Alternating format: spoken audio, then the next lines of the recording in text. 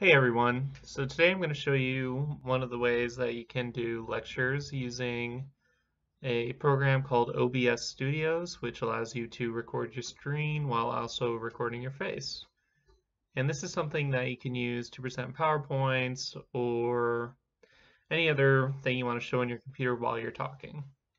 So today I'm going to use it to show you how to make rubrics and attach them to assignments in your classes. So there are three different ways to do this.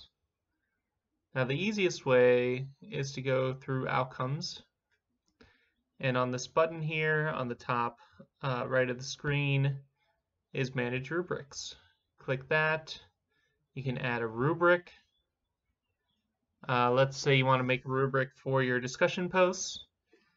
You can name it discussions. You can be specific about the criteria.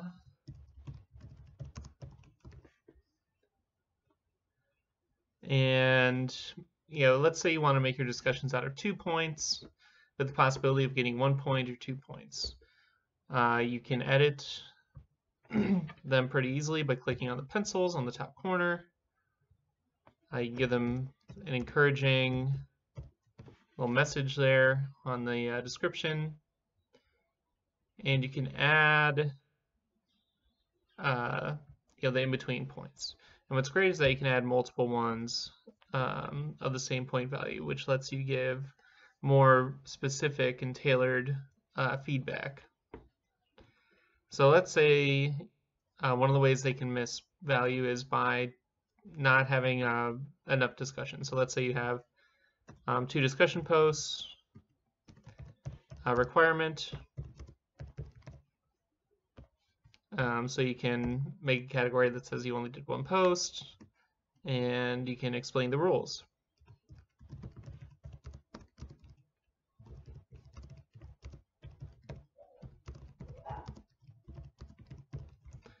So you can make a rating. You can make another rating for 1 point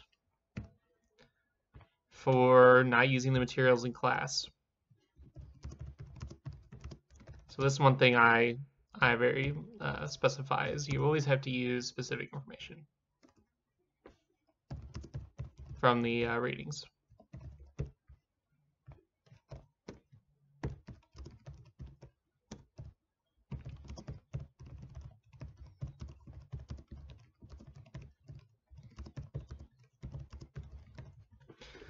And again, the more specific the feedback you can get, the better your students are going to be able to do in the future. So you can add as many of these categories as you want, and you'll notice it's only 2 points. So I'll click Create Rubric, and now I can add it into my discussion post. So if I go to my discussion tabs, I can go to one of my graded discussions, and I can click the menu on the upper right corner and add rubric. And here, click Find a Rubric. Click this course here, and here's my discussions rubric. And you can see it's exactly the same as I made it.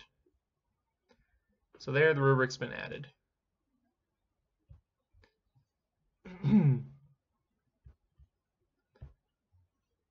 Alright, so again, you can see the rubric is added. And then if I wanted to go to the grader, you can see I can view the rubric, and I can just select which one of these I have a problem with, and it has the score that I want right there.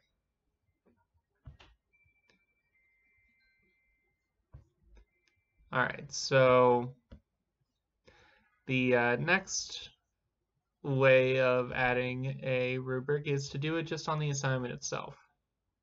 So you can do this for every individual assignment. What's nice about the papers is there's a little button at the bottom to add the rubric. And you can see it brings up a blank rubric that you can then make on your own, the same way we made the rubric for the discussions earlier. You can also make rubrics by using the outcomes page. So this is the third way of doing it.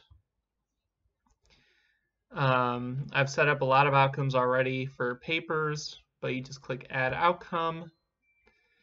Let's say you want to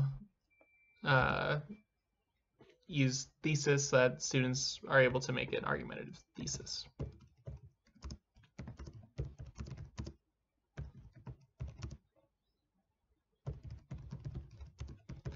So you want to make a description of what you hope students will get out of the class, the outcome they will have from the class.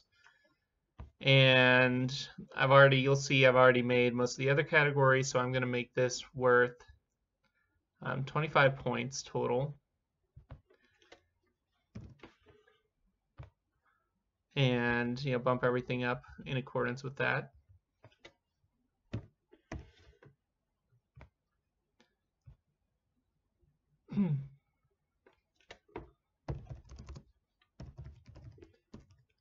And you can add as many categories as you want by clicking insert in between each. And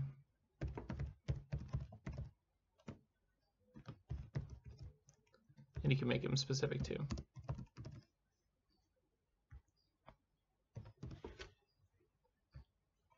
And then these stuff on the bottom is for materials that most of us don't use in the course. So now I've created, I'm going to move it up to this group called paper.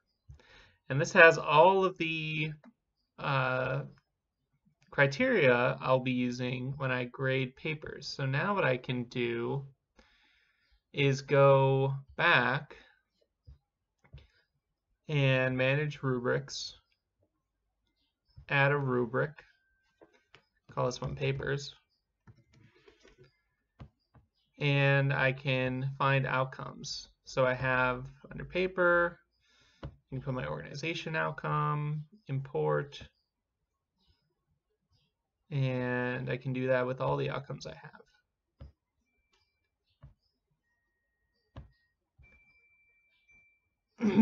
Add all the incomes in. I'm going to want to delete this one here. And one of the things I can do now is make all of this. And I can go back to the assignments, make sure I save this, go back to the assignment that I was fiddling around with, and I can either just use that same rubric that I just made. It's under here, so you can see you have rubrics from all of your Carmen classes in one place. So I can add the paper rubric, which I'll do. Click use this rubric down here, and I can also edit it. So I can add the other criterion that are missing using the find outcome. I can add a custom criterion here, and I can select whether I'll write free-form students or how I'll be using the rubric in particular to grade each paper. So those are 3 different ways to make rubrics. I hope you find this helpful, and maybe you'll think of using this technique when you are adding lectures to your course.